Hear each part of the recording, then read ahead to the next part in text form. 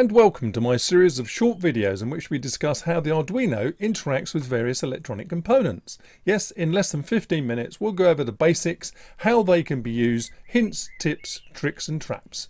Stay tuned, let's learn about another one this week. Resistors. There are dozens of types of resistors and we're just going to cover a few which you'll find in the Arduino world. And I've got a few here on my workbench. Now these fixed resistors, 2-wire passive components, is what you'll be using a lot of in Arduino type projects. And they're cheap and plentiful and you can get them from the Far East in all these different values for a very reasonable sum. Now, of course, that's not the only type of resistor we have, though. If we look at my workbench here, you see at the back here, these are some trimmer resistors, or trim pots as they're known. And I've got a couple here, so if I bring this close to the lens. So this little thing is a variable resistor, but it's not designed to be turned continuously, so it's not something a consumer would use. You'd put this in your circuit and then adjust this value here with a screwdriver and turn it until the required voltage or effect was achieved, and then it'll be left alone. Quite often you'll find these things then fixed by paint or glue or something inside circuits. So that's a trim pot. Now just a quick shout out for PCBWay, especially for beginners who perhaps have never done this before. It really is simple once you get your head around it. Create your PCB design in your favourite CAD program, KiCad or something like that, and then get your Gerber files ready and upload them when you click on this button here. Now the dimensions are not important, just put 100 by 100 here. Put how many you want here, remember it, $5 for 10 pieces, so put in 10 and then click the quote now button. But I want to talk to you about something else this week, and that's about, are you really going to solder SMT components? Because they will do it for you for a very reasonable sum of $30, but that includes your shipping, so you sort of get it back, don't you? Let's have a look what that means. Now this is the page you end up on when you specify how you want your board to be assembled, okay? And behind my head you can see that sign there, look, free shipping with this PC assembly, so bear that in mind. Now here you say, how am I going to source the components? The best way is to let PCBWay source them for you. You just give them a list of the components you want in a standard, spreadsheet format. So you say, I want these capacitors of this value and this size. So for example, you might say I want a 100 nanofarad capacitor, 0603, and that's capacitor 1. And then capacitor 2 is something else, and so on. You just give them the entire list, they'll go away and find them. And believe me, components are cheap in China, so you'll be pleasantly surprised at the cost. Now, having done all that, you specify down here whether you want through-hole components, which side of the board you want soldered, either top, bottom, or both, and they'll just do the whole thing and send it back to you. It really is a nice way of getting a prototype to you back very quickly without having to get the soldering iron out. So, what are you waiting for? Have a go at PCBWay and try them out now. This one here is perhaps a more common version. This is a variable resistor, a single variable resistor. Goes all around 270 degrees from one position all the way around to the other. And what's happening inside here is the little wiper goes against a carbon track that's inside here. And they would be commonly used for things like volume controls, tone controls. In fact, very much like I have here on this little amplifier, that is a variable resistor, which is a volume control, goes from that position there all the way up around the other side. So that is a variable resistor, as is the bass and treble control of this little amplifier. And here's a little commercial product. This comes out of a fan actually, and you can see here there's a little trim pot which is a little bit easier to adjust because it's got this knurled ring on it. And they obviously have put that on there, and they turn this to get the required value and then leave it alone. In fact, there's also a rather large resistor on there, very high wattage, that is, a lot of current can pass through there. And if you look closely enough, look at the scorching around it, all this dark PCB where it's burnt. Unfortunately, that's why this failed. Probably not because this resistor failed, but because it heated up this electrolytic capacitor next to it. Not good to have electrolytic capacitors anywhere in the vicinity of heat, and this one certainly did get hot. Look at that. And finally we come on to SMD resistors. Now this is a pack of SMD resistors. The actual resistor, a single resistor, let me put my hand behind, are those little square things in there. So it's that little tiny thing in there, and I've done quite a few videos where I've shown these and the soldering of them, and once you get the hang of it, it's not too bad at all. But you can buy these sort of resistors for use in printed circuit boards very cheaply. Now obviously what's happened here is that the sellers chop them up into these lengths of 20, I believe it is, in any one strip, and then sold them as a complete package. What you'd normally do is end up on a reel like this, and there's probably 1,000 or 5,000 resistors on a big reel that they use in PCB houses, and they load them all up in their pick and place machines, and some special little computer thing picks out each one of these little tiny resistors and puts it in exactly the right place on a printed circuit board. Right, okay, now you've seen the physical outline of a resistor and what they look like and their different types. Let's concentrate a little bit more on these fixed value types, and well, why are they certain values, and why are some of them certain sizes? I mean, this is one size, and that one you saw at the back is a much bigger size, isn't it? Look at that. Okay, let's have a think about all that then. So the first thing to get established is the symbol for a resistor, and the ANSI preferred symbol is like that. So you've got two wires, one at each end, just like you saw on the workbench, and this jagged line to indicate resistance. You can also find them though drawn in a sort of elongated rectangle shape like that. However, we're going to use this version here.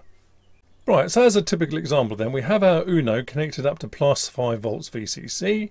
We want to make it flash this LED on a GPIO pin. Let's assume that's GPIO pin 8. So we're doing a digital write on pin 8. And we're saying high and low with maybe a second's delay in between. So we end up with a square wave like this, up to 5 volts, down to 0, up to 5 volts every second. Great, except that this LED does not require 5 volts. No, not at all. This LED requires 2 volts, and it probably requires something like 20 milliamps maximum. Okay, maximum. And the 20 milliamps, funnily enough, is the maximum you should put out of a GPIO pin anyway to be safe. So let's err on the side of caution here and say, well, let's bring it down to say 15 milliamps, just to be safe. It will still be bright enough to be seen. Some LEDs are very bright at lower currents. Some LEDs go down to 2 milliamps and are still bright. But we'll choose 15 for a standard LED out of the box. So how do we know what value resistor do we need here before we connect all this up and the other end of the diode up to ground? Well, there's two things. One, we know that the output from here is 5 volts because we're connected to 5 volts on VCC, and the Arduino outputs whatever there is on VCC as close as makes no difference. So 5 volts is coming out here, but we need 2 of those volts to run the LED. So the way we calculate this is to say 5 volts minus 2 volts equals, I want to get rid of 3 volts, that's the voltage drop across this resistor. We want to get rid of 3 volts. Except we can't do that just in isolation. We've got to say, yes, but at how much current we want to pass. And we know that it's 15 milliamps. 15 milliamps is in ampage 0.015 of an amp. Now, if we have a little mnemonic that's easy to remember, there's a slightly wonky triangle, but if we put V for volts at the top and then draw a line and another one down there, we can now put current over here represented by I, and that's always in amps, and this one resistance, which is always in ohms.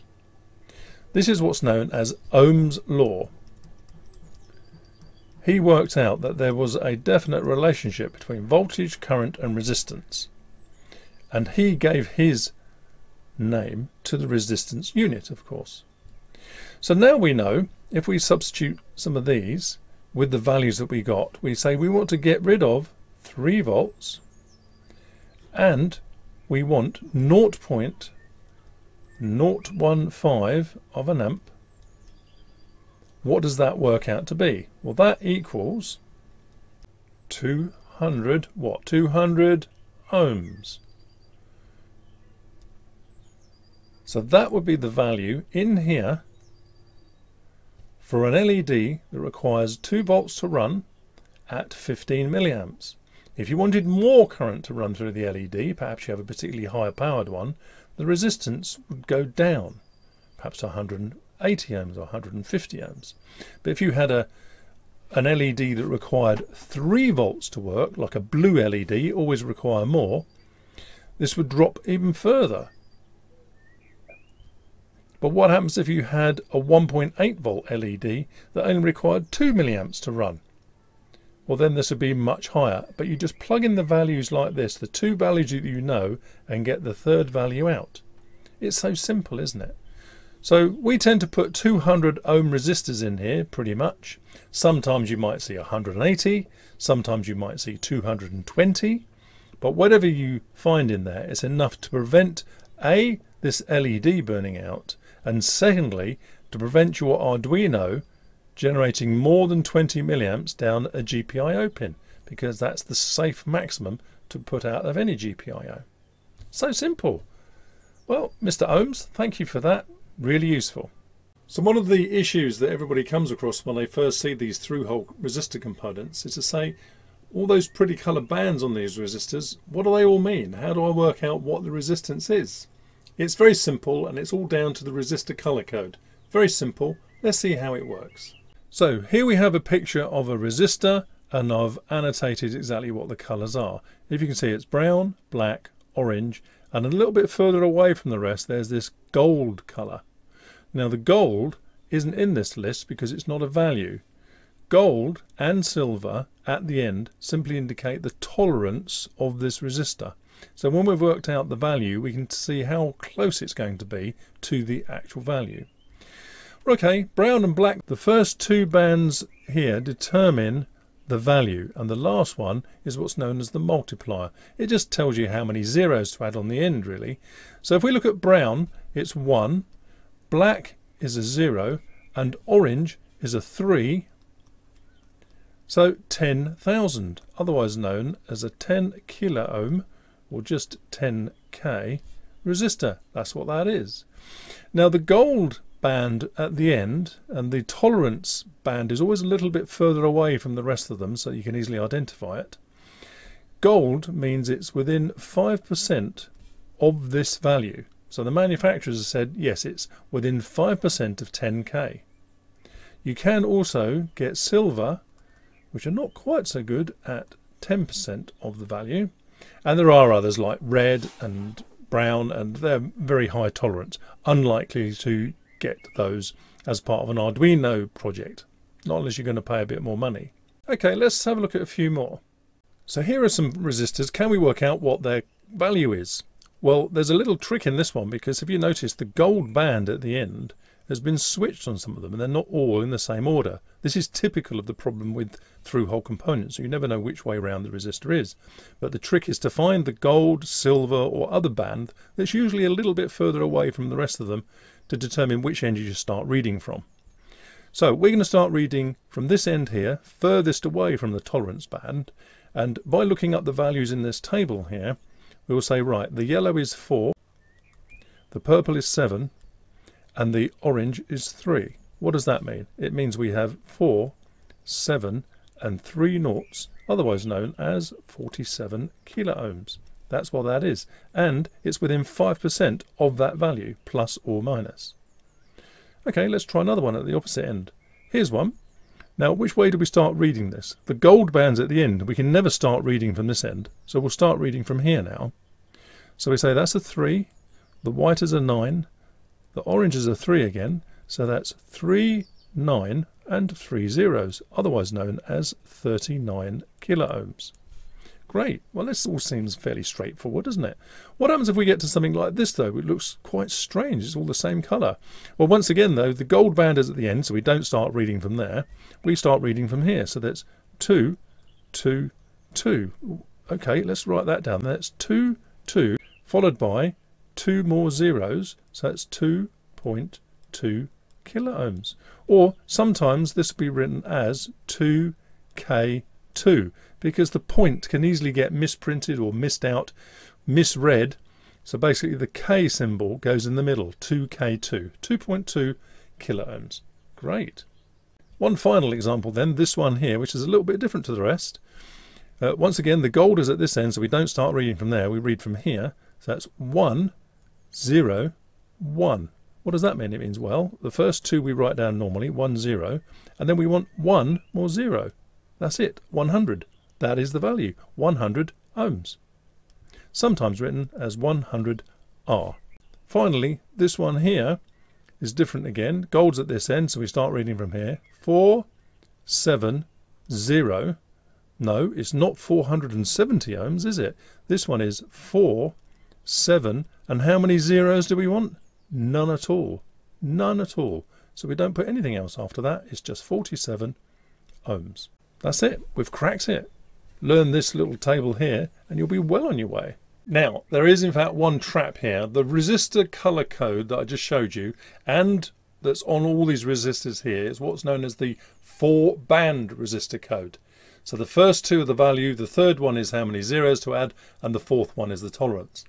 For some reason that I've yet to find out, somebody decided to invent a 5-band code and even a 6-band code. Now, it's a bit like learning Spanish, becoming quite fluent, and then discover you've actually got to read Portuguese. Similar, but most definitely not the same. So I don't buy resistors with a 5-band code, and I think, slowly but surely, it's falling out of favour. There's no reason for a 5-band code, it's just another band they've got to squeeze onto those resistors. Now the good news is, of course, that on these SMD resistors there's no room for coloured bands. They actually print the value on it, but you'll need a very good pair of eyes and a magnifying glass or possibly a USB microscope to discover what the value is. But at least it is actually printed on resistors, unlike capacitors where SMD capacitors do not have any value at all. You'll need a meter. Now, there's lots more we could talk about resistors, but remember, this is focused at what happens in an Arduino project. There are wire-wound resistors, high power stuff. Unlikely we're going to be using many of those, and if you do, you'll probably realise that you need to get a higher power one. There are some more formula that you could learn that make life easier, but that little triangle one has served me very well throughout the years, and it's the one I use most of. So, yeah, I think as a beginner's primer, this is enough now for you to get au fait with resistors. So I think we'll leave it there, call it quits. If you've got any questions, please put them in the comments below. And if you liked it, if you thought this was worthwhile, please do give it a thumbs up and see you in the next video. I hope you're finding these videos useful and interesting. There are plenty more videos to choose and a couple are shown below. And if you'd like to subscribe to this channel, just click on my picture below and enjoy the rest of the videos. Thanks for watching.